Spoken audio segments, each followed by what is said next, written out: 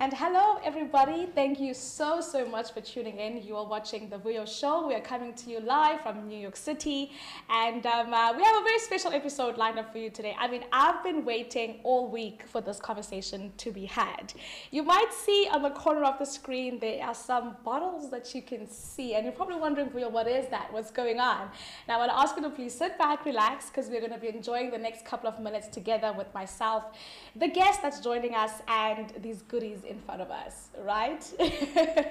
I am your favorite global darling, Vuyo Show, and I'm so honored, I'm so excited, and I'm so privileged to be introducing this guest, ladies and gents, a global entrepreneur, the founder and CEO of this incredible brand called Moedi Wines, and she's going to be telling us a little bit more about what does it mean running a global empire. And that's what we're going to be discussing on the show today. So please, wherever you are from around the world, please put your hands together for the one and only Lesego. Woo woo! We just need a studio audience. Okay. To finish that up, so we can clap and give you that round of applause because you so much deserve it. Thank you. I appreciate it, guys. Really, for real. Yeah. How are you doing? I'm very well, Vuyo, and it's such a pleasure to be here. And thank you so much for hosting me and my colleague Malaika. Yeah. I mean, even better in New York City. So it's such a sweet privilege to be here. You look amazing, first and foremost. I know our audience is like, "Oh, child!" It's been put together, and it looks fantastic. Thank you so much. You know we need to show up, of right? Course. Yeah. You gotta do it. You gotta do it right. And absolutely. Today is all about showing up. Today is all of the conversation we're gonna be having. I think the premise of us being even here today together is all about what that looks like. Absolutely. But I'd love for you to please just do a quick intro of yourself. I did my best in kind of railing up the audience, but I know there's so much more that kind of falls under the bracket of an introduction for you. Yeah, no, I think you did a fantastic job, guys. I'm done. Bye. My name is Lesego Holzapfel, and I am originally from Mafikeng. It's a capital of the Northwest Province, believe it or not, although some people like to think Rustenburg is, but no. And I grew up in Mafikeng, went to boarding school in a small dorpie called Vryburg. So Vryburg is between Kimberley, if you've heard of Kimberley Diamonds or anything. It's right there. So, like rural vibes, farm vibes, and pretty much went to boarding school at a small town called Vryburg. It's between Kimberley and Mafikeng. And there's a beautiful boarding school there. It actually used to be a former British boarding school way back when. It was started by the London Missionary Society. So if you look at our history, there are several schools that were started by the London Missionary Society. One was Lovedale in the Eastern Cape, and that's where Nelson Mandela went to. The Mbekis went there, and I mean, these schools were known to sort of educate Africans that would make a difference in the continent, right? So my school, which is situated in the Northwest Province, my grandmother had the privilege of going there. In fact, the missionaries found her in the middle of a village, her village in the Northwest, and she was herding cattle because her parents couldn't afford to take her to school, and the British missionaries enrolled her. She became a teacher, and she was part of starting several schools in Northwest Province and other parts of the Eastern Cape as well. So education has always been a cornerstone in our family. So even with that, people like Ruth Mompati. So Ruth Mompati is like a struggle hero, I would say, because she was Nelson Mandela's secretary and or Tambo's secretary at their law firm way back when. But these were women that have poured so much into my life. I've looked up to them because of their resilience and the desire to do better, especially when they, coming from the rural area. So there are some of the alumni from that school, including my grandmother. So the school was shut down in the 1960s. Because of apartheid laws. So people were not allowed actually to get that type of education. Black people were not allowed to get that type of education. And so the school was reopened in 1997. That's when my grandmother was like, Mtanam, you're going back to that school and you're gonna continue the family legacy. Even though I didn't know what that looks like, but I felt like, I was given a big responsibility as a young person, but also I think looking at where South Africa was then and where we are going, I couldn't leave it to someone else. It's on us. to do something. And, I think one of the things that I've learned from people like Umama Ruth, my grandmother, is that we need to like take up spaces. We need to be present. We need to speak up. Even when our voices are quivering or whatever, we need to be there and say something. And I think that's been philosophy behind me being an entrepreneur and being a social entrepreneur, philanthropist. Some of the NGOs that I've started in South Africa, it's more about like, what is my role as a South African, in terms of like giving back to my country, being part of like building my country, but also like being an example for like the upcoming generation that everything is possible when you put your mind to it. And we need to occupy spaces like we do. And you've definitely done that, right? In different capacities. And we're going to unpack all of that today. Totally, yeah. Right? And we're going to just understand what the landscape of that looks like. Because taking up space requires a lot of guts, as one would say, a lot of courage. Absolutely. Right? Absolutely. What would you say about your growing up, right? As you're sharing about these different women that really instilled that bravery and that courage inside of you. That then kind of, because a lot of people could say that was their similar upbringing, but they didn't take those skills. Right. What about you? How do those principles make sense to you that you were able to just take them and go forth with them, that you think were relevant to you as a young little girl? Yeah. Yeah. I think for me, when you're a young person, sometimes you think that, and this is just based on my personal experience, I've shared during our launch that, some of the experiences that have shaped my life or my journey has been like losing my parents. And that for me was like very transformative.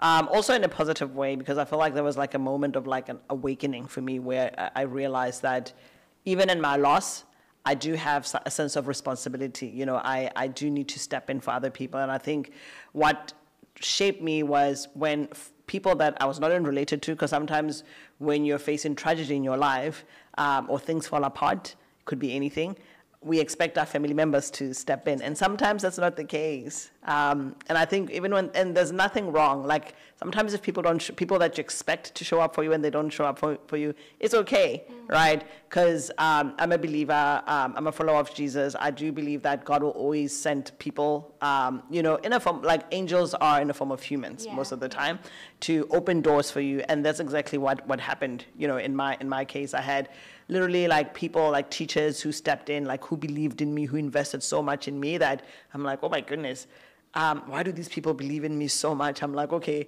I can't let them down, right? Like the bar is already like set high, and it's not like they have an expectation for me to like give back or do whatever, but I just thought, the generosity or the love that they've showed me, they poured into my life, really shows that I am capable. Like there's something unique in me, and I think also how we change our perspective in terms of like the struggles that we go through. I mean, losing my parents was like hard. I mean, it's still hard, right? Yeah. So I have moments of like grief. I'm like last week Wednesday, I was like, I wish they were there, for my New York launch.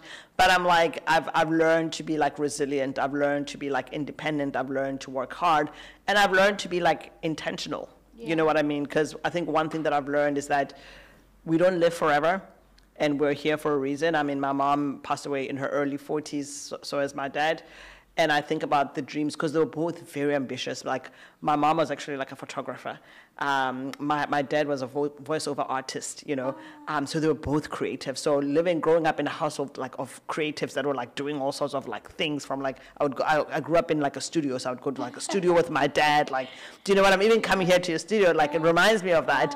And I visit their graves and I look at heaps of soil, or now it's like tombstone, over them, over where they're buried. It's like, it's all those dreams and hopes and whatever that are buried there that they never got to, I guess, achieve. Some they have achieved, and I think of myself as someone who has been given a chance. So every day when I wake up, I think about, okay, I've been given today, what can I do, right? And it's not like, even when you pursue something that you're passionate about, it's not like you're not going to have fear. But how do you face that fear and tell that fear to like, shut up, excuse my French, like fear, be quiet, and like hope arise. So many times, even launching Moedi, launching some of the startups I've done, like it's like sometimes fear, like I'd be so scared. But I think the courage of thinking about where the opportunities that other people didn't have, like my parents, I think it's a motivation for me to be like resilient and push through. Even if things don't work out, it's okay. At least I have the badge that I've tried, you know? Yeah. And how old were you when you lost your parents? And would you say your relationship with God and with Christ played a role in ensuring that you continue? Because it could break someone else, right? Someone Absolutely. else would just stop, right? Yeah. But would you say that played a role in helping? And how old were you when you lost? Yeah, so my dad and my grandmother actually died like 2 weeks apart from each other. Oh. So my grandmother, you know, sometimes parents are not supposed to have favorites, but you know how some grannies have like favorites. So my dad was like my grandmother's favorite, I would say, because she died from like heartbreak. It was the first time ever seeing someone like just because her son passed away first, and she just like could not process that. And then for me, there was like a tragic loss. So this is like the grandmother who's always been like, you know, the matriarch, like in our family. Yes. Like, you know, she inspired so many people in my family to get educated. So my family is full of like professionals, like teachers and, you know, and it's because of her, you know. And it's also because of the missionaries that saw something in her and gave her the chance. And so dad passed away when I was 11, and grandmother, and then when I was 14, my mom passed away. And that for me was really hard because I grew up in the Methodist church. So my mom went to ZCC, but you know, we always follow our dad's religion. So I went to the Methodist church. And I think even as a young person then, as a teenager, you don't think about like church and J. You know, you go to like Easter, and then after Easter, you know, it's Christmas. But I wouldn't say I had a person, I knew who Jesus was or anything. I was more like it was more like religious. And I think the boarding school that I went to was a Christian. I was actually recruited to join like a Christian fellowship by one of my friends, Tofazo. And she used to tell me about this like born again. I was like, hey, what's this born again? You guys, like how many times? Like, yeah. And you know, as a teenager in boarding school, like, yeah, the boys, you know, like it's your chance to like, be you're away from like family. And this one is like telling me about this Jesus. You know, and one day I just decided to go, they had a crusade on campus. It used to be called SCM, the organization. So I went to this crusade, and they're like, those who want to give their lives to God, go up front. I was like, yo, let me go. Let me see what's going to happen because, Tsofatso won't leave me. And Tsofatso's parents are like pastors, so you can imagine. Yeah. So, so I go there, give my life to Christ, go back to my dorm, and that afternoon I had a dream. And in this dream, my mom is like, well, I've been waiting for this moment. I'm going to leave. But God is going to take care of you, like, don't worry. But it was one of those strange dreams, like, you know, like, there are dreams that you, like, feel. It's almost like it's real, and I could, like, feel her. And by then, she was not feeling okay. She was, like, in hospital. And I woke up, and I told Tsego, I was like, Tsego, you know, I think my mom is going to pass away. She's like, hi, bro, like, why would you, like, go back to sleep, you know? And yeah, and she passed away like I think a day or two after that, and my family came over, and you know how our African families are not like direct, you know, they're like, oh, Lesego, you have to come home. I'm like, for what? No, there's something that you need to do at home, and there's like, you know, I look around, there's like my uncle, my cousin, my this, and everybody's like welling up, you know, they're not telling me. I'm like, guys, why don't you tell me that my mom passed away? It's like, how do you know? I'm like, I just knew. And I think for me, that was like really tough because it was hard to connect the loving God. Like it was hard for me to make sense of God being loving at the same time taking people that I love and leaving me an orphan. Like I really had a hard time. And I remember like after a few weeks where I was left so broken.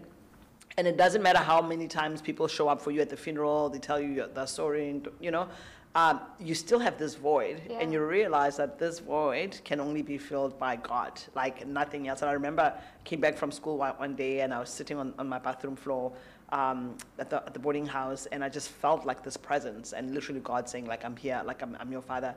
And I really, that was like transformative for me because I started seeing God not as like God, like Father God, you know, baby Jesus, like, no. I started feeling, you know, seeing God as like my father. So there's a scripture that says, even if my father and my mother and my father would leave, like, but God will be like with you, like he's going to take care of you.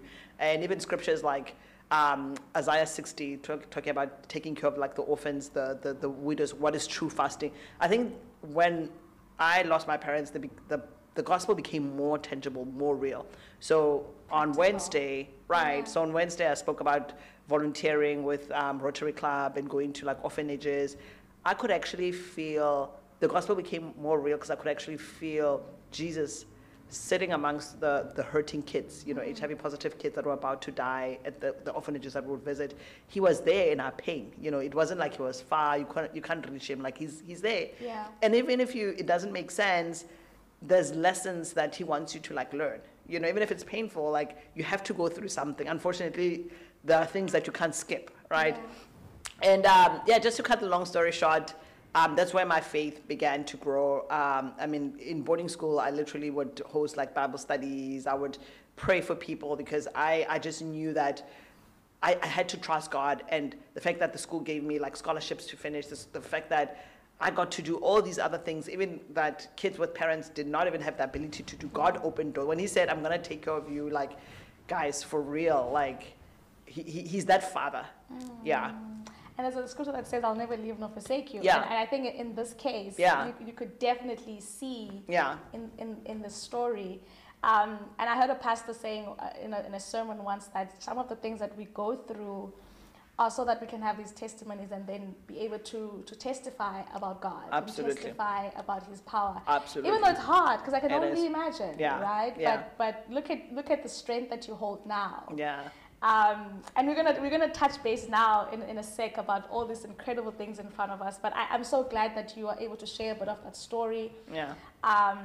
Because outside of all of this, I think in essence, knowing who you are Yeah. and the strength that you get to carry Yeah. will give context to how far you've been able to go with business as well. Yeah, no, absolutely. Absolutely. But I love what you said, like knowing who you are. Because when Yeah. you're anchored in God and knowing your identity in God, who God says you are, I mean, you're unshakable because Yeah. you're going knowing that God is sending you, right? And you know who you are. And at what point do you then, to some degree, forgive God, right? Or understand the reason behind the journey that he's taken you on, that you then began to trust him again? Because I'm saying this because there might be someone who is in that kind of battle right now within themselves to say, I have God, I've accepted Christ, I have, taken that pledge, but now I don't understand why these things are happening or why this is happening to me right now. And seeing you having come out from the other end of that, how did you navigate that forgiveness of to him, and then also accepting what has occurred, and then moving forward from there? Yeah, I think for me it was a blessing being surrounded by people that were pouring into my spiritual walk. Yeah. Because there were moments where I had like doubts. And you're like a spiritual baby. Even the Bible talks about it. Like when you're a spiritual baby, you need to have milk. Like, Not pap. like exactly. You can't order croissant, no. And I think having that community of believers, people Yeah. that pray for you, that believe with you, that walk with you, and that don't judge you, even when you ask questions like, God, where were you? Yeah. And that's a valid question. And the relationship that God wants us to have with him is that of a father and child. He's not like someone who's there like, oh, brah, God. Yeah. Like, no. He's like, on Sunday only. yeah. You can just ask, like, Daddy, my heart is like so broken. I don't even know what to do. And sometimes there are days where I'm like, I don't have words. My tears are like my prayers. Yeah. And you will really and I think relenting, like learning to give everything, because you're not going to have answers to everything. But in time, God will reveal to you why certain things happened to you, right? Even the most painful things, I know, but He will reveal it to you. But then sometimes you have to go through that process to help someone else along the way, or to strengthen you. Like in my case, I feel like I could actually stand in for orphans. That's why I'm such a big advocate for education and orphans, the fatherless. I wanna see them being who God has called them to be, because when you don't have a mom or a dad, or you don't have people standing up for you, you feel lost. Yeah. You can go east or west. So yeah. And I'm interested in, just because again I'm also a believer, so Yeah. I kind of bring in scripture in there. A scripture that says, "My plans are to prosper and not to harm you, but to give you hope in the future." In the conversation that you then had with God and you're growing up and becoming a young adult, what did God say your plan, the plan that He has for you, or one could say your purpose is not only based on what you've gone through, but also based on your identity. What did you have that conversation with God, or it's something that you kind of felt like kind of arose naturally from you? Yeah. I think so. It all started with the relationship that I had with my dad. So I was very, very close to my dad. I was actually like my dad's princess. Yeah. And I think in light of him like leaving this world, I felt like God saw me as such as well. His royal priesthood, like I was God's princess as well. Like I always see myself as this little girl, like in front of, even now, like I'm a mom, but I'm still like this God's like little girl. And one of the things that my dad did for me was he literally spoke positivity like into my life. He always told me that like there's nothing that I couldn't do. And that gave me like confidence, literally. Like I'm like, I could do anything. I'm like this girl from Mafikeng, like could do anything, you know? I remember my dad, even my mom used to tell me like, you're gonna be traveling all over the world. You're gonna be doing all these things. And I was like young back then, but I believed it, you know, even though like, I don't know, Joburg was like far from us, you know, but like I'm like one day, you know, I'm gonna be in the US, and starting to believe what God says about you. And I think for me, to your scripture, you know, his plans are bigger than our plans. You know, he has bigger plans for us, he's given us hope for the future, right?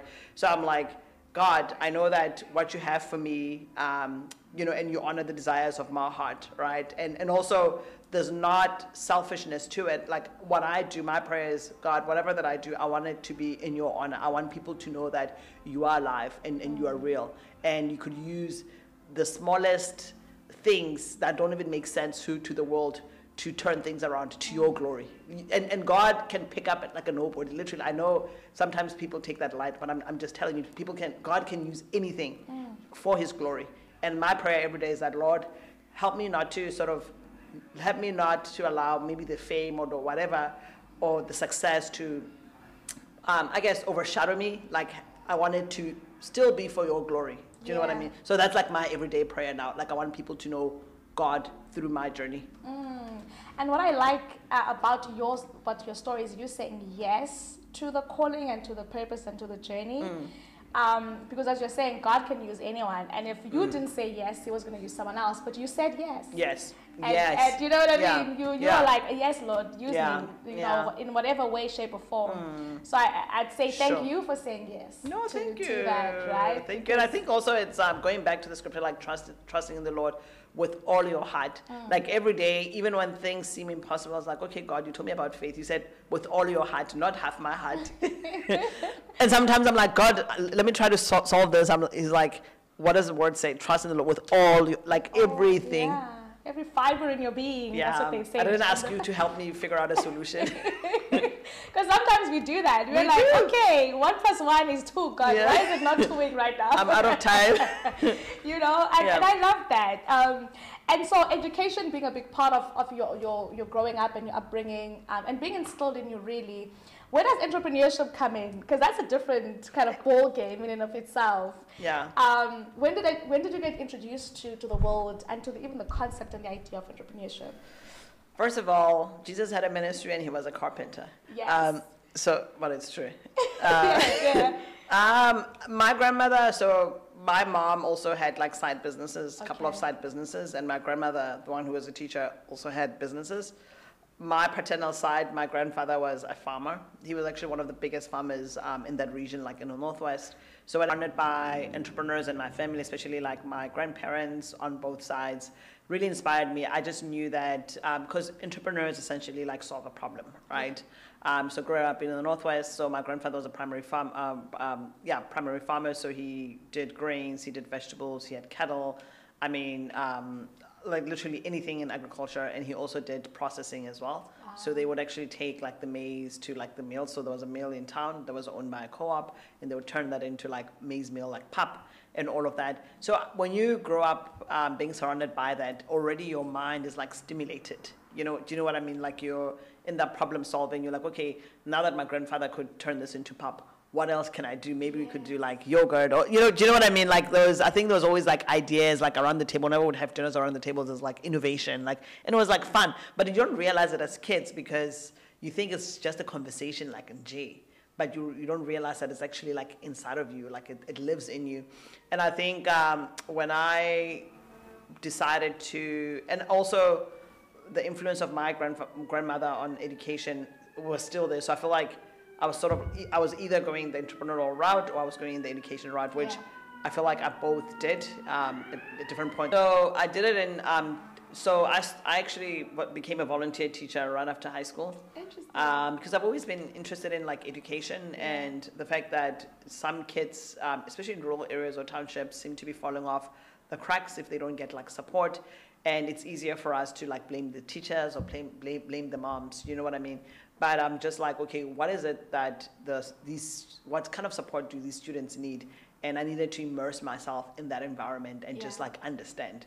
And I'm super grateful for that experience because I did that a year before starting university in America, and I think it gave me a mindset of like what I wanted to do. So initially I wanted to be a medical doctor, but I think it's one of those things that you have as a child, you're like, oh, I want to be a doctor. Like, I want to be a doctor. It's like that one profession. You're like, I want to be a nurse, you know? But I realized, like, during my second year, I was like, I actually don't want to be a doctor. So you went to medical school? No, I did pre-med. Oh, pre-med. Because in America, you have to do like 4 years of pre-med, and then you have to apply for medical school, and then you have to apply for residence. I was like, yo, guys, by the time I finish, I'll be like 50. And all my friends that are doctors now, they're like in so much debt. I was like, I'm sure there's another way around. And I'm like, also, I don't like seeing blood. Sight of blood, I was like, I don't think I'll qualify. And I switched. So I was at a historically black college in Ohio called Wilberforce. Nice. But my first introduction of America was New York City. So when I was 15, 16, when I came on an exchange program. So moving to Ohio, guys, Ohio is like country, guys. I was like, I could not deal. Cornfields, I was like, I left cornfields in the Northwest. Now I see them here, like I can't. That's not what we came here for. No. And they're like, you're in America. I was like, I'd rather go to Joburg or Cape Town. So I transferred, I switched, and I studied at City College. So I did the last 2 years of my studies here in New York at City College on 137th Street. And that was great because my focus was on international studies and business, which was like amazing. I did like macro and microeconomics as well. And I think that sort of like sparked that business side of me, the passion that I've had, but it's like, it was laying there. It was like dormant. And I think also living here in America, I would always be frustrated by the fact that it was hard for us to find South African products like on the shelves. Oh, for sure. And also I got frustrated by the fact that people related to Africa from a sense of like poverty and not from a sense of like the other beautiful things that are coming from poverty. So I just had to prepare myself emotionally whenever someone would say something weird. Those statements and those questions. Like, did you grow up riding a lion? I was like, yo, I did. Do you have skippers in your backyard? Yeah, I'm like, yo, guys, I'm like, there's a lot of education here.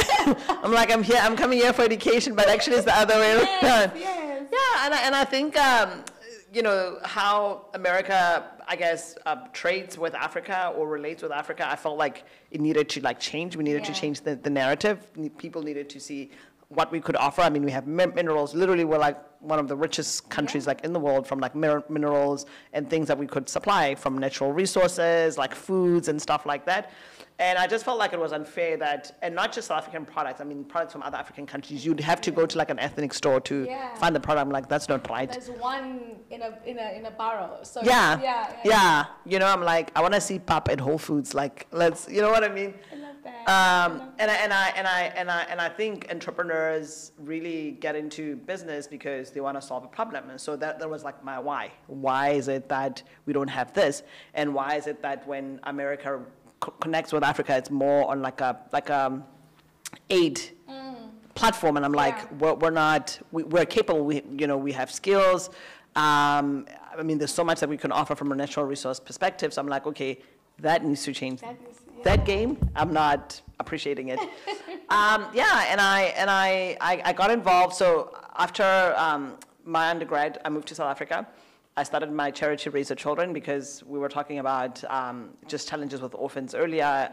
And I thought, I've been given such a privilege to study here, and I mean, I've had amazing like experiences like in America, even job opportunities like in America. So going back to South Africa is like, what way can I give back or be part of like building back, or giving back to South Africa? And one way was starting a scholarship scholarship program for orphans from remote rural areas, because I feel like a lot of the NGOs are centered around big cities like Cape Town, Joburg, Durban. But when you go out to like the Karoo or like the middle, like Zlale, in the middle of nowhere villages, there are kids who are like with incredible talent, but people will never find out about them. They'll never, because no one goes in, no NGO wants to set up there. And I was like, what about we find kids from these areas? We, partner with like high-performing schools like in South Africa. We have 15 school partners. Schools like St. Stithians is one of our school partners. Imagine if they're given that chance to go to a prep school like that in South Africa. They get the best of the best. Maybe they could be like the next Siya Kolisi. They could be the next. Do you know what I mean? And sometimes we lose talent because people have not invested in that individual. Do you know what I mean? And this year alone, we enrolled 70 kids in 15 private schools from grade 8. We found them from deep rural areas, and we go and we ask the teachers. If the teachers don't want to give us information, we go ask, the pastor, we go ask someone. And then when we don't get the kids that we want, we like that we feel like don't fit up, we go out and go to the village until we find that kid who's like somewhere in like a shack somewhere. We're like, we want you. When they're like, me, I'm like, yes, you're going. Wow. And as you're sharing the story, I'm getting fragments, right? And the first being when you were talking about the story of you were sitting at the table with your grandparents and your grandfather being running the farm, right? I'm getting a fragment from there, and it's going to bring us back into the products in front of us now. But then again, with your story of being an orphan, and then that being a fragment that now you've kind of restructured that to give hope to others, right? Yeah. Then the third part being this bridge of you coming to America and then having to figure out how do we change the narrative. So these three fragments that are all kind of collectively make up what we see and what we appreciate from you as a person. Oh, thank you. But let's go to the first fragment, right? Which is your grandfather having this farm. I was reading a book by Seth Godin, and he was talking about assertions. He was like, assertions, someone who started or who figured out that from the water that you get from peas, you can make, I think, vegan whipped cream from it or something like that. But then before that, someone had to figure out that you can actually can foods. Before someone figured out you can actually can foods. So basically this book was just talking about every single invention from the line of just a simple concept of the whipped cream coming from the water. I forgot what he said the water is called, that's in canned fruit. But someone had to think about actually the canned fruit staying over a long time. Someone had to think about actually canning fruit. Someone actually think of, so these lines of different things that we now see as these great inventions came from certain essays. So someone was like, what if you did that and that? So for you being in a farm and seeing your grandfather run the farm, did you have a what if for your honey brand? Was that how that came about? Were you sitting there and you were like, what if we could do this with that? I think my what if back then was more around efficiency, and I do appreciate that my grandfather provided jobs for so many people, literally, because he also used to plant cotton. And so during harvesting, it's like hand harvested, right? So there would be like hundreds of people in the farm. I'm like, what if we came up with a process of like harvesting this? Because also cotton has like needles, like, so it's not actually like nice. So you need to have like gloves and stuff like that. So what if there was a way for us to like harvest this without really needing as many people, even though at the same time we do need, people need to get like, employed in the village. And I think my mind has always been around like value add beyond primary agriculture.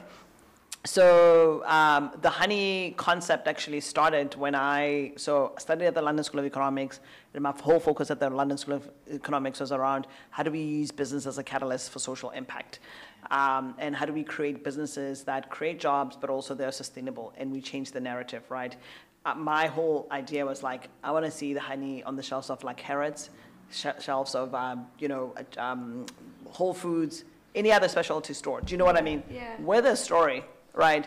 And just so coming back and thinking about what do we have in Africa? We have land, and a majority of the land we have is not even super productive. Like we're not using it to produce food, right? And we have a lot of people in rural areas that are looking for jobs, migrating to the city, looking, like to find better opportunities. Like we see that people moving from Northwest to Joburg, people moving from Eastern Cape to, do you know what I mean? Yeah. What if with the land that they have, because there's a lot of land, right, in rural areas, what if we actually commercialize that land and create opportunities there? And so coming back from the LSC, and after I worked on different projects like in India and other countries as well, I got excited to look at agriculture. I'm like, agriculture has a capacity to create jobs like in South Africa. So I set up an agri-hub in the middle of the Kalahari village, like a village called Manyeledi. And I partnered with various companies to provide like training that would allow people to learn how to farm, but also allow them to like access market. So it's literally like from point A to like point Z of the value chain, they would be equipped. And obviously we started with, we did horticulture, so vegetable production. So with vegetables, having bees there, I didn't even realize this. Bees obviously are some of the biggest pollinators. They're not the only pollinators, but they're some of the critical pollinators. And so it makes sense, right? Because the minute you bring a hive into the farm, it actually affects your output in terms of the kgs of whatever that you've planted. If it's cabbage, your output becomes healthier, like your fruit becomes healthier.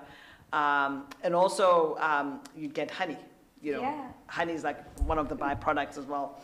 And and we started doing research around beekeeping and trying to see how we could actually get our farmers to have hives to diversify the streams of income, because sometimes when you're a primary producer, it takes you a long time to like sell your products, grow your products. So at least this could like supplement the times when they're not getting an income. And I read an article about South Africa being like a net importer of honey. I was like, hey, well, it can't be. So South Africa has production capacity of 2,000 tons of honey, actually 3,000 tons. Yeah. And we consume more than 5,000 tons of honey. The number of beekeepers in the country is declining due to, unfair competitiveness in the field. So with international markets or just locally? Okay. Locally, because we tend to import a lot of like fake honey, which is cheap honey. So you can imagine if you're a beekeeper and you're selling a kg of honey for like 90 rand, and a guy comes in with fake honey or blended honey from country X, and then they sell it in the market for like 30 rand, that's going to take you out of the market. So there was a lot of that happening, and I was like, we need the beekeepers. One, because bees are declining in South Africa, and we need the bees. So Albert Einstein actually has an interesting quote. He said, if bees were to be wiped out of the face of the earth, humans would only have 4 years to live. And that for me was that light bulb moment. I was like, yo guys, now I want to live. Let's save the bees, because if the bees are gone, we're all gone. And that's where Bee Loved Honey story and journey started. Wow. It's for the people, by the people, bees for people and people for bees. And as we're taking care of each other and, the bees taking care of us, it's a win-win. It's a win-win. Yeah. So we work with several organizations that provide beehives or funding for beehives for young people in rural areas. We train them. We buy back all the honey that they produce. And on our packaging, you'll see we tell the story about where our honey comes from and the impact. Because even for you as a consumer, you want to know that you're buying real honey. Yes. And unfortunately, in South Africa, we have a problem. Not just in South Africa, all over the world. There's a huge challenge of local honey like just floating around. So sometimes as a consumer, you don't even know if you're buying real honey or you're buying syrup. Yeah. That time you are sick and you're eating like syrup, Wow.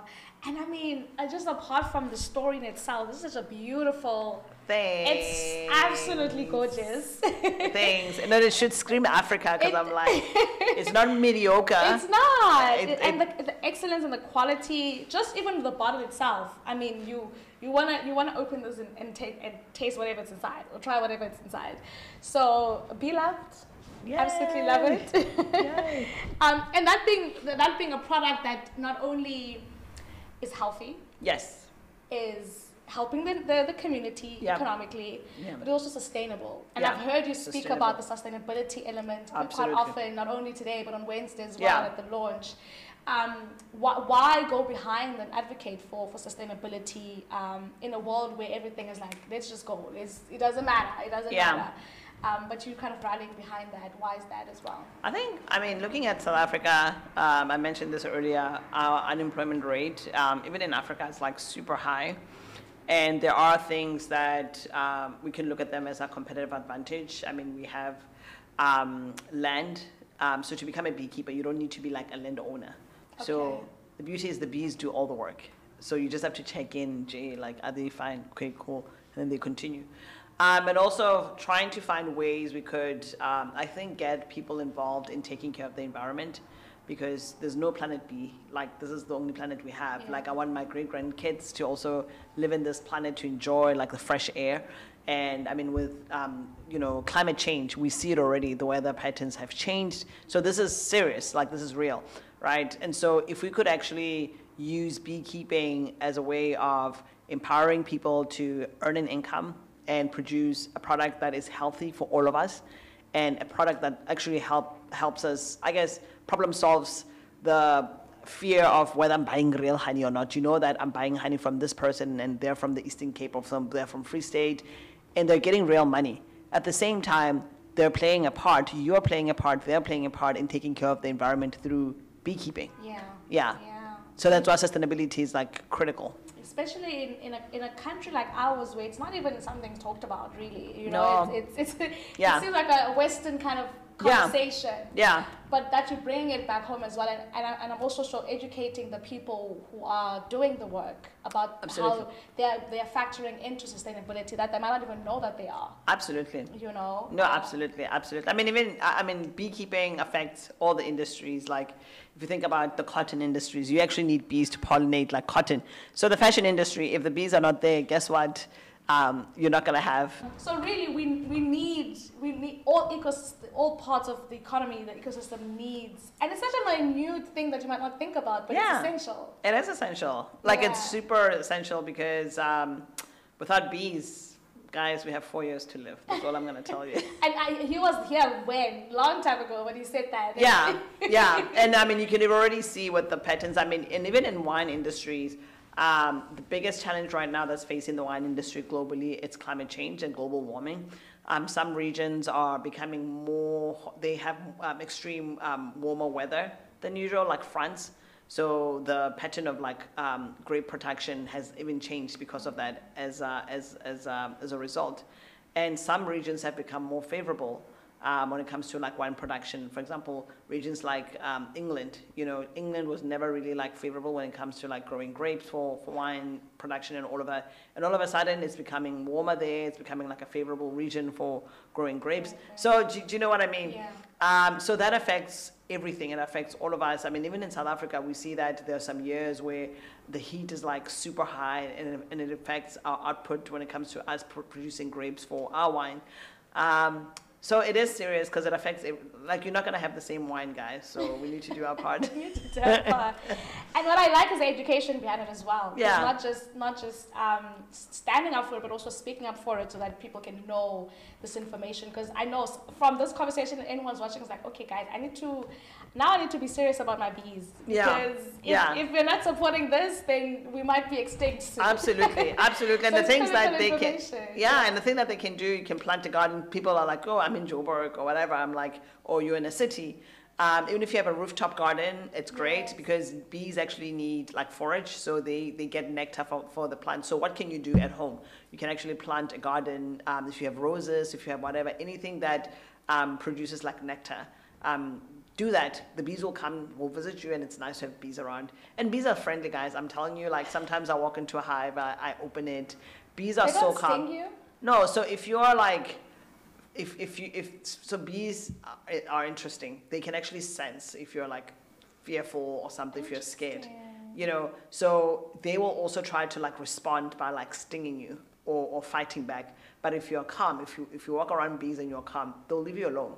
Don't swat them, don't do anything. They'll just leave you alone. You see, that's valuable information. Yeah. Don't fight them because they'll fight you they'll back. fight you back and sting you.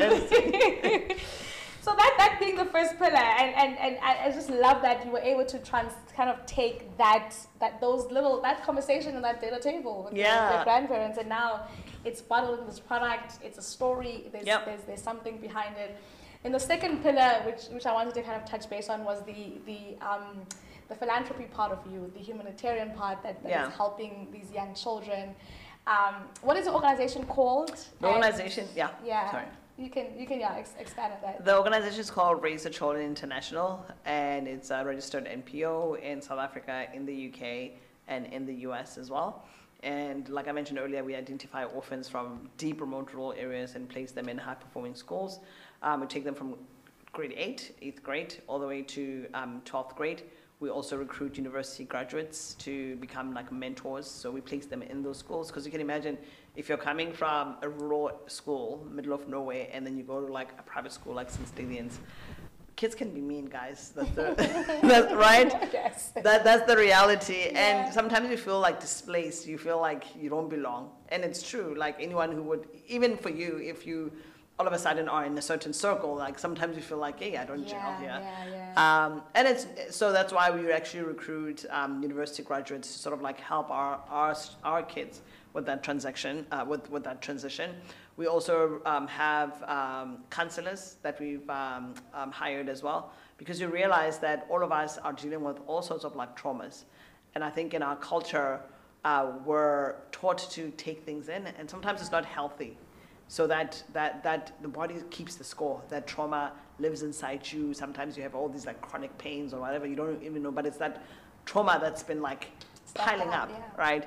So the idea of having social workers, actually counselors, psychologists, is to sort of like help our kids unpack, because we want a kid who will exceed academically, emotionally, and spiritually. We can't expect them to exceed academically if they're not whole emotionally, if they're whole spiritually. So we want them to sort of like be whole. Holistic, through and through.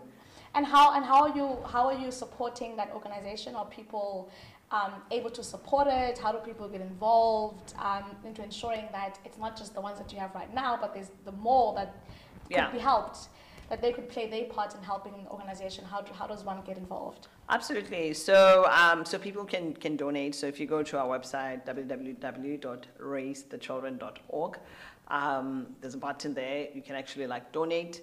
And if you're in the US as well, so we actually do big fundraisers in Joburg. So if people want to come to our fundraiser in Joburg, it'll be probably around November like this year. We had it in November this year.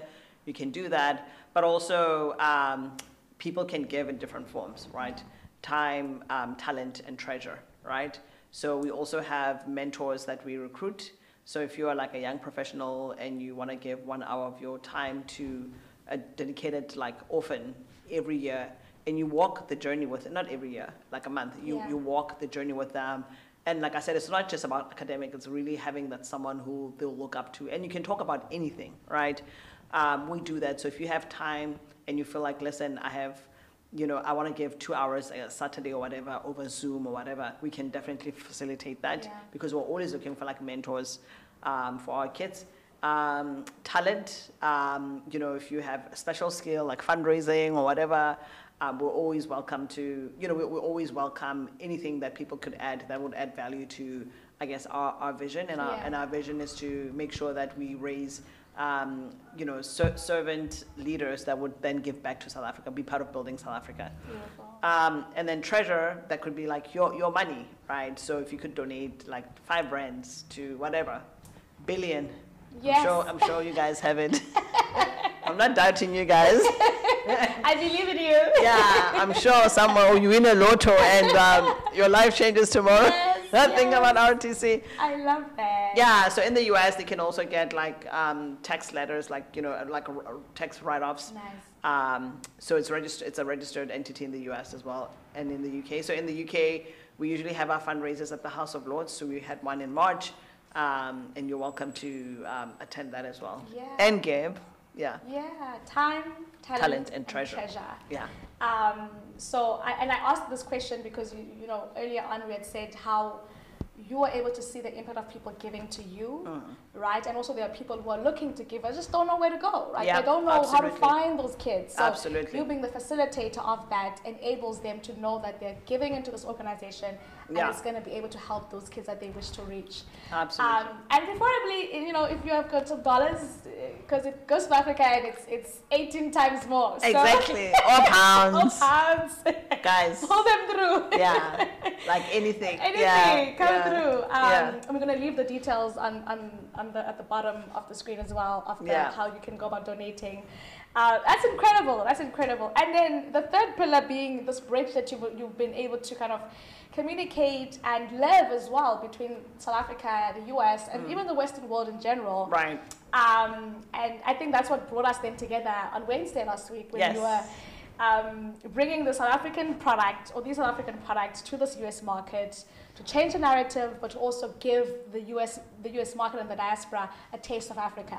Totally. Tell us more about Moedi wines, and what brought that vision about? Because you know, one would kind of think that this product here is a very different to that product there. Totally. What crossed the bridge for you to kind of having both of them as under your umbrella?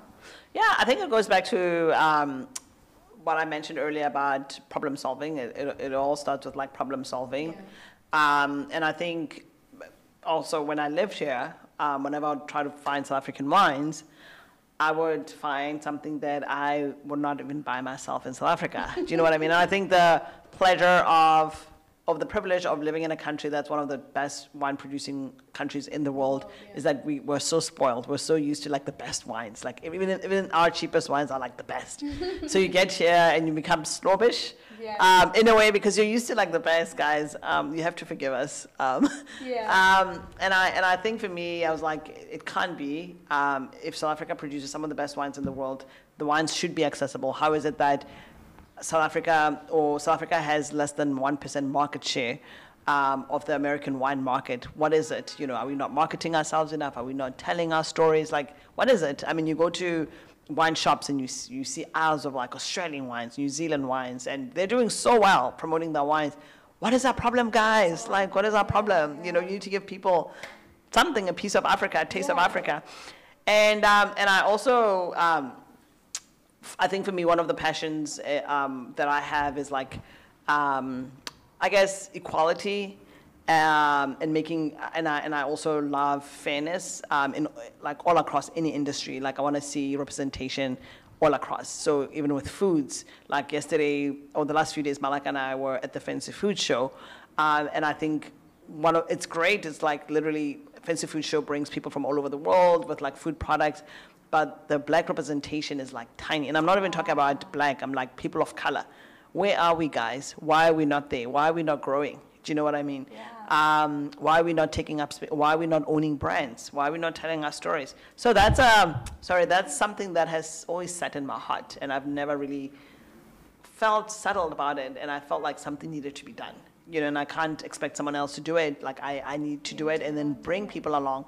And that's when I started Moedi. I was like, you know, as a young black woman, I want to see products that are made by black women or black men or Latina men or Asian women. Do you know what I mean? Like I want to pick up something like on the shelves and try it. Do you know what I mean?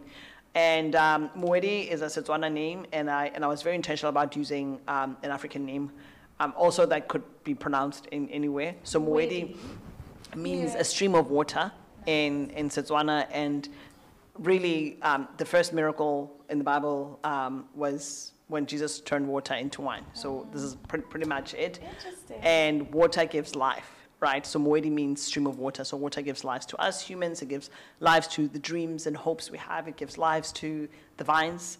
It gives life to the bees. All of us. We all need water, and water ties us. And so that's the first intro about the name. And I wanted the label to sort of like represent South Africa as well. So you'll see there's like flora, there's like flowers that are mainly like South African, actually all South African. There's a protea there.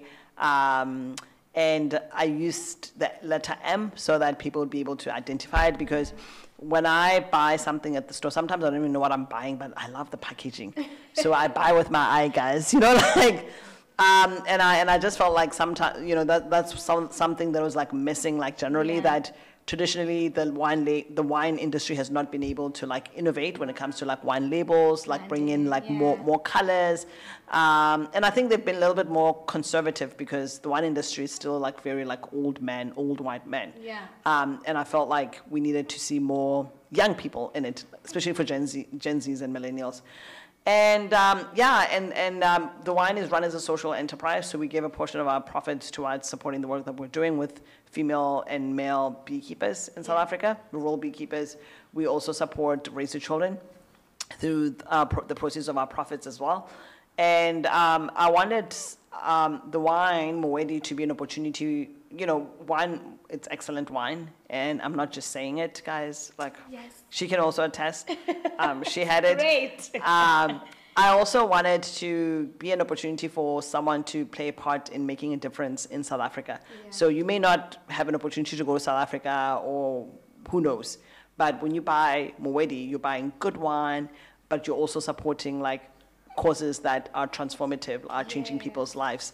It's a piece of Africa, and I think the dream that I've always had is, with everything that America has given me, from education to everything, I've always had this dream of like coming back to America and gifting America back with wine. I mean, and gifting it with a bit of Africa.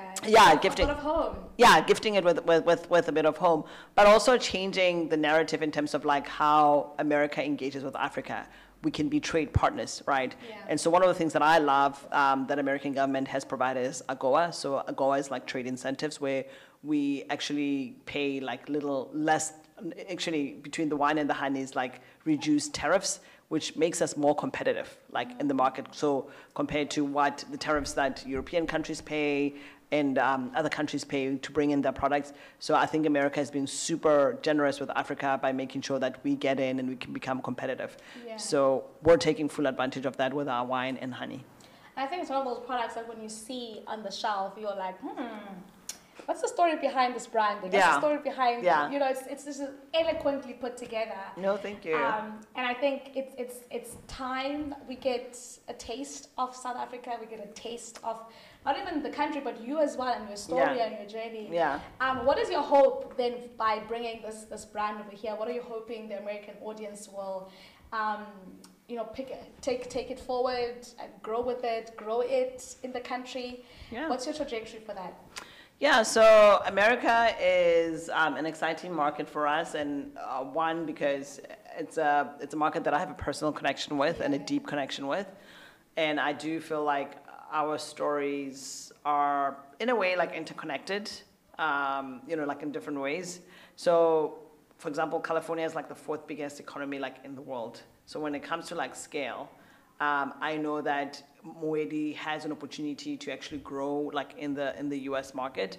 And like I said, we only have less than 1% market share. So our hope is that we could actually like increase that by scaling our product. We want Moedi to resonate with millennials, Gen Zs in America. We want someone to pick a bottle and take it to their friend. And we want Moedi to be like a conversation starter around like dinner tables. I don't know if people still do that here. When you go to someone's house, you don't go empty-handed, guys. Yes. You bring something. You bring a bottle of wine. So imagine like, some Moedi. Yeah, you bring some Moedi and you have like interesting conversation around the dinner table. Yeah. You talk about how each of you could like impact the environment, and you taste Africa. So even if you may not have gone to Africa, but you know that the wine is like $22, when you buy it, but that's your experience, that's your intro to like Africa. Yeah. And you doing that, you are actually changing lives back in South Africa. So we're hoping to like scale in California. So these are the markets where we'll be growing. California, Texas, Florida, New York, and Connecticut, and a bit of Massachusetts as well. Okay. So you will see a lot of us in the next few months, and then the next few years. I'll be here doing activations. Our team will be here doing activations. We'll be like everywhere. We want to do more collaborations with like young American entrepreneurs as well, sort of like just doing that exchange of like ideas and like culture and fusion. Like last week we did like the fashion wine tasting, which is like super nice for Juneteenth. Yeah. Like how amazing, like meeting American creatives who are also connected to like Africa in a way. So would love to be part of like major festivals like the Essence festivals coming up in New Orleans. So we're hoping to be there next year, and also giving you a taste of like Moedi and Mapiano, like giving you a taste and feel of like Africa, guys. We're bringing Africa to you, so you don't have to come. We'll come to you. We'll come to you. And I think it's definitely, as you're saying, like, and the culture here being very much, brand centric, right? A lot of things are brand centric, PR centric. So having to have that particular type of product that when people want to start conversations, bring a Moedi wine bottle to a dinner, we'll have a conversation started. Exactly. Right? We'll be like, Exactly. what does this name mean? Yeah. Oh, let me tell you guys. Yeah. So, Exactly. South Africa. Exactly. So that in itself really kind of, aids in the storytelling element to Absolutely. it. And I just absolutely love it. I think it's going to do absolutely well in the country. Thanks. And I think Americans and the American market is ready for more of what Africa is. Because as you said, the narrative has always been the poverty, the hungry. Exactly. But now with the exchange of music and culture being exported, now it's like, what else do these South Africans and these Africans have to offer? Exactly. So this is one of those products. Absolutely. And we want you to experience the vibes, guys, like the culture, the cuisine. I mean, there was a chef here earlier. Yeah. We want you to experience like the fashion. I mean, we're such a colorful country, like we're vibes. So we want to bring that. We want you guys to experience that. I saw something on social media, I think yesterday, that said South Africans are the friendliest people in the world. Oh my goodness. Guys, it's true. It's true. It is true. It's true. It's true. And that's why because we are so friendly, we are bringing you a beautiful, great tasting wine as well. And the best, some of the best in the world. I mean, our Chenin, so our wines are from a region called Swartland. Yeah. And Swartland is known for its Chenin Blanc. We are the top producers of Chenin Blanc in the world, and it's like the best, guys. So dryland farming, granite soils. I mean, what else can I say? Mediterranean weather. So when you drink this Chenin, like in the summer day like this, like chilled, and you're binge watching like Netflix, if you're not careful, you'll finish that bottle. Like that's how nice it is.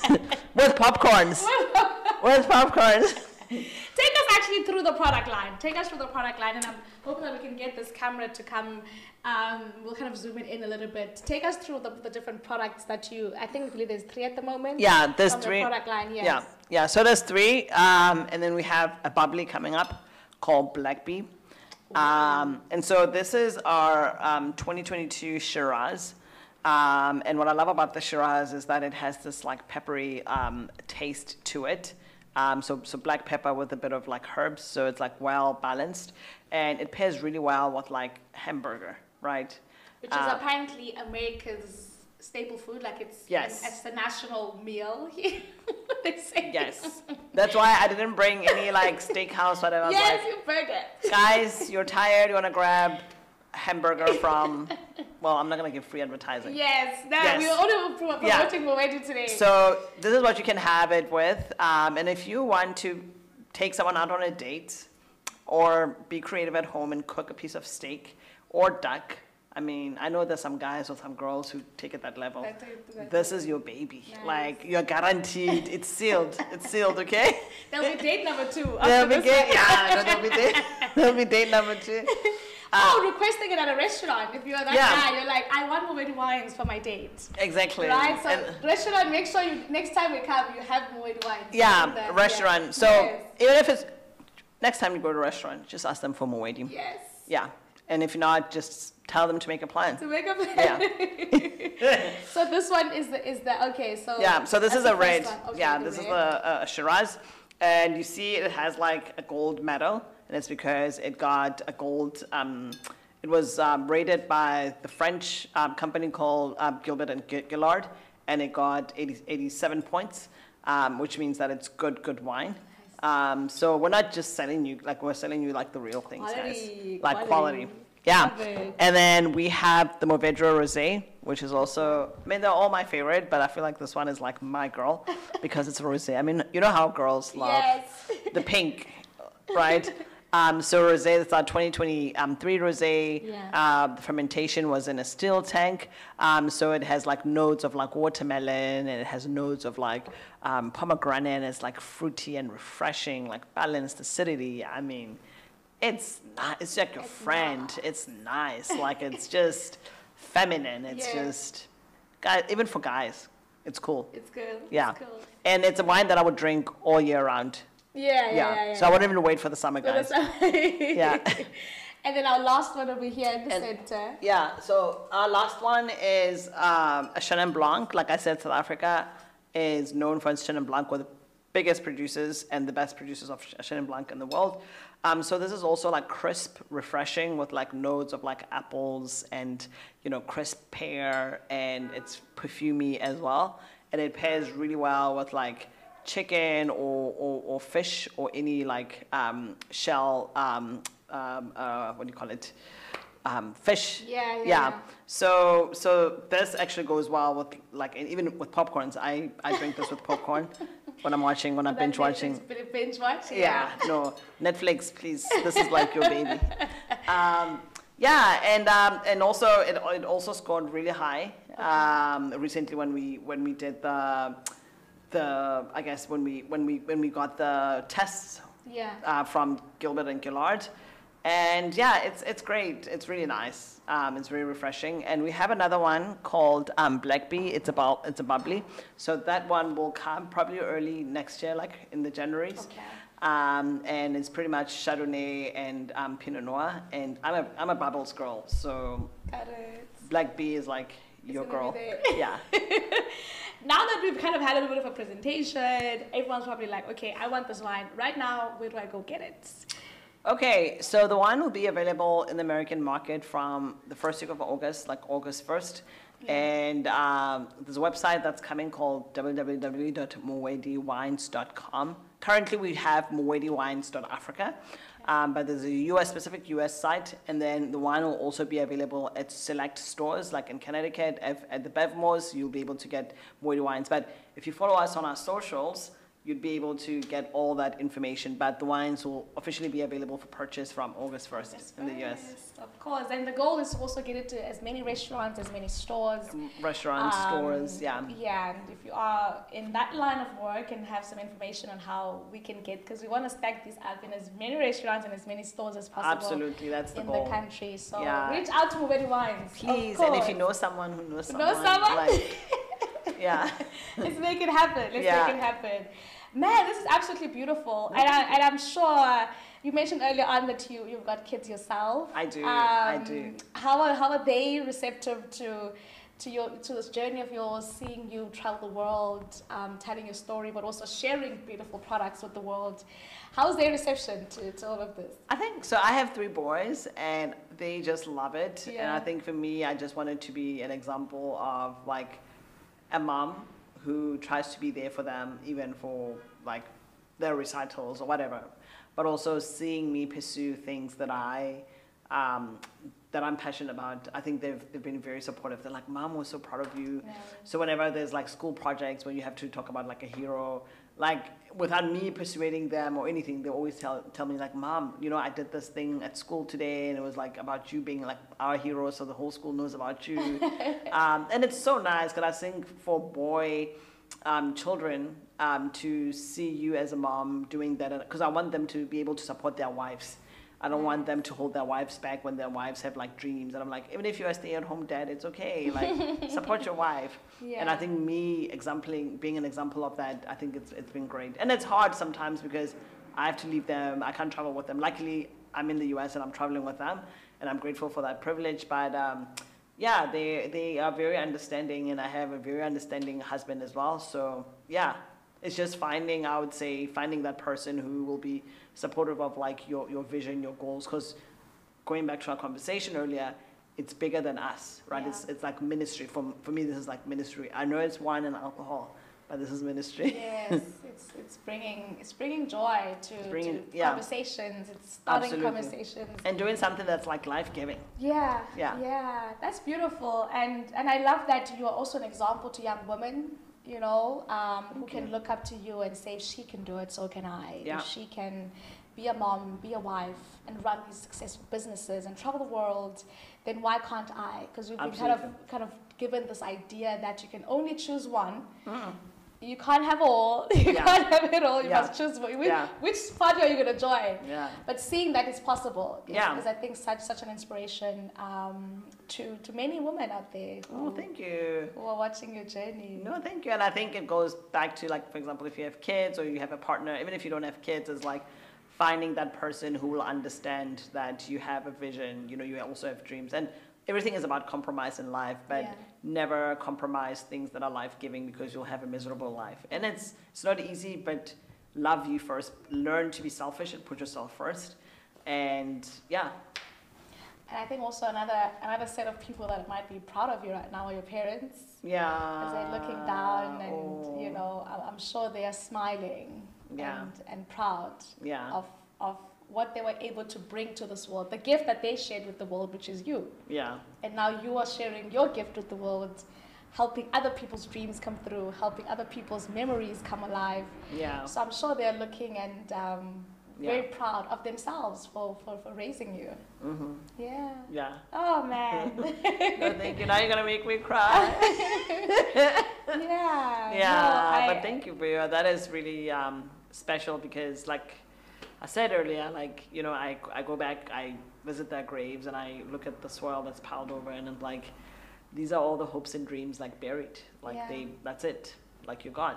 So I think us being very intentional about every day, and the word for this year for me is, like, intentionality. We have to be very intentional. So even if things are hard, and I think living with intention, you know, because tomorrow is not guaranteed. We saw during COVID that there were people that we know with, like, amazing dreams. Anything could happen.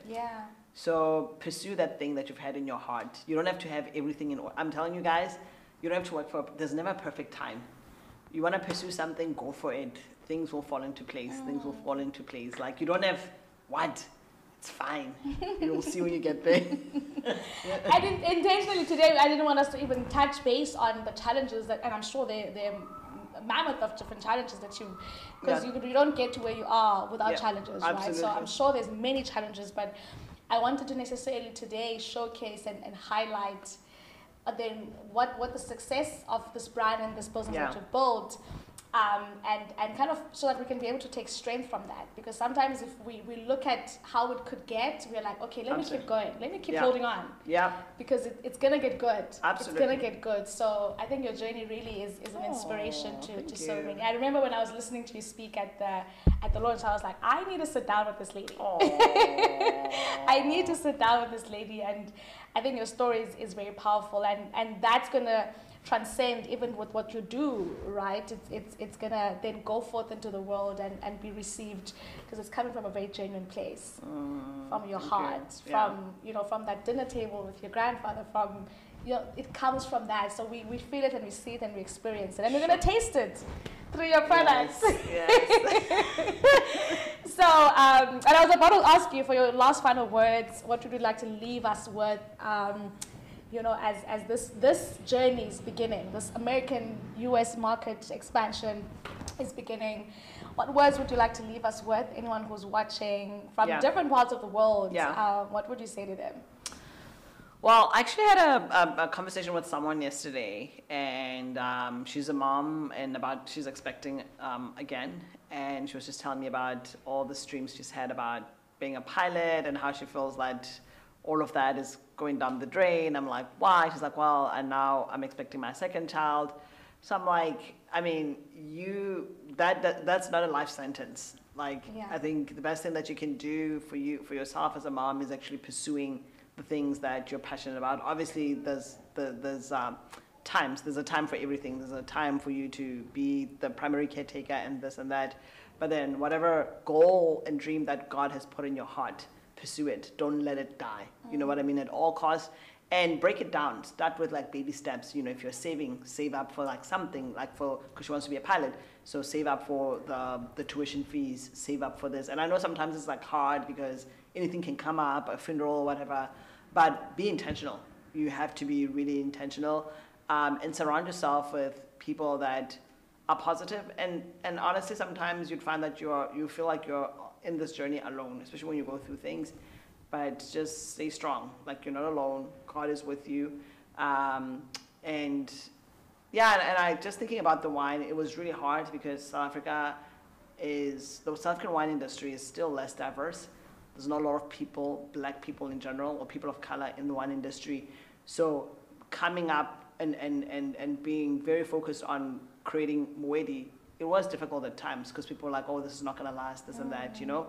And because black people's roles were pretty much, we were put in a place where we could either be working in wine farms or doing XYZ in the admin, but never us owning our own brands and our own stories. And that was hard, and this is still a war that I'm still fighting. Yeah. But you need to know who you are. You need to fight for what you want.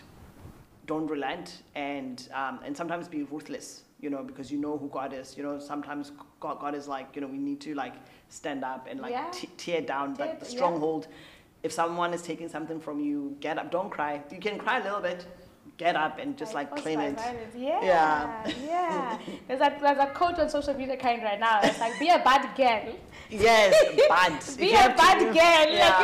Whatever it takes, but a good bad girl. The good bad girl. She's like, good girls don't get the corner office. I know. They get the office. You fight. Someone says something nasty, you address them. Yeah, call them to order. And we've been given the responsibility of being intentional. Yeah. You know, and the timidness, the holding back, it's not part of, I don't think it's part of God's plan for us to just be timid. No. And not go forth and experience the goodness that is out there, that He's prepared for us. He is prepared for us. You know, He's just prepared need to for go us. and take it. And doors are going to be shut on our face like many times. You're going to be told that you're not qualified, you're not this, you're not, but keep going. And I would say your network, you always hear the saying, your network is your net worth. Reach out to your friends, like reach out to people in your community, like reach out to your people that you went to school, university with. Like, you just never know who they know. So I know sometimes we're like, oh, what will people say? What will people think? Like, you need to leave all of that behind. It's not about you. Just go out there, 10 doors get shut on your face, cool, the next door, keep going. Yes, keep going. Oh my God, this was such an enriching comment. I don't want to stop now. Like, let's keep going. But this is so enriching. And this is really, I think, a catch up that we're having, really getting to know each other. Absolutely. In this sense. And I'm learning so much, and I'm hoping you at home have been, you know, learning and taking notes and helping grow in this conversation and growing as we're having it. So thank you so much for your time. Thank you for everything that you're doing. And we're gonna keep encouraging and keep supporting. As I can only imagine how difficult it can get. Yeah. But knowing that there are people who, they might not be saying anything, they might just be there on Instagram, but we're here supporting and we're here rooting for you all the way. Thank you. I appreciate it so much. Even being here, like, it means a lot to us. Yeah. Right here on the Vuyo Show, we're going to be supporting Moedi wines. When it comes to wines, we're going to be promoting Moedi wines, okay? Thank you so much, Lesego, for joining me, and thank you at home for tuning in. This is, of course, the Vuyo Show. And we are definitely hoping that you learned a thing or two from this conversation, and really were inspired and ignited to go forth and reach for your dreams as well, wherever you are around the world. We had an incredible time with Lesego, Moedi wines, and we hope that you're going to go out and get yourself a bottle, okay? Or a bit of the beloved honey as well. August 1st is when you can expect and anticipate to get yourself a bottle, as it will be officially launching here in the US on August 1st. MoediWines.com is where you go to get it. And we'll leave all the details in the description below. So don't worry, we got you. Okay? All right, from Lesego and I, it is goodbye, and have yourself a fantastic day, ladies and gents. We love you. Mwah. Cheers for now. Thanks, guys.